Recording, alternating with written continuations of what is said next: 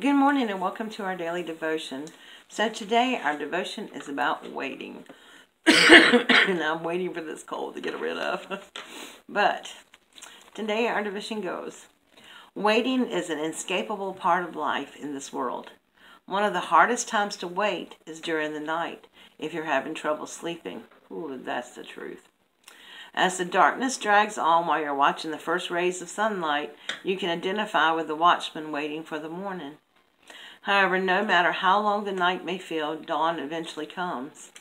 Since I've created an orderly world, you can count on the rising of the sun.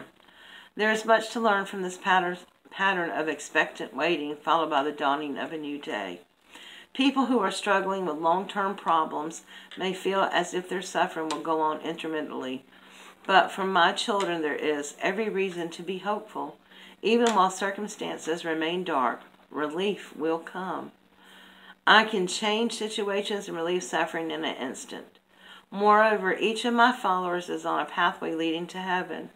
Just as night sometimes seems terribly long, yet always ends in the dawn, so your journey through this world. No matter how long and hard it seems, it will definitely end in glory. And that is a wonderful promise to look forward to. So our devotion comes from these following scriptures. Psalms 135 and 6. I wait for the Lord, my soul waits, and in his word I put my hope. My soul waits for the Lord more than watchmen wait for the morning. More than watchmen wait for the morning.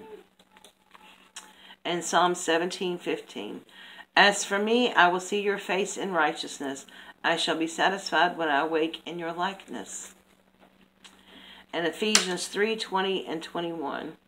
Now to him who is able to do exceedingly abundantly above all that we ask or think, according to the power that works in us, to him be the glory in the church by Christ Jesus to all generations forever and ever.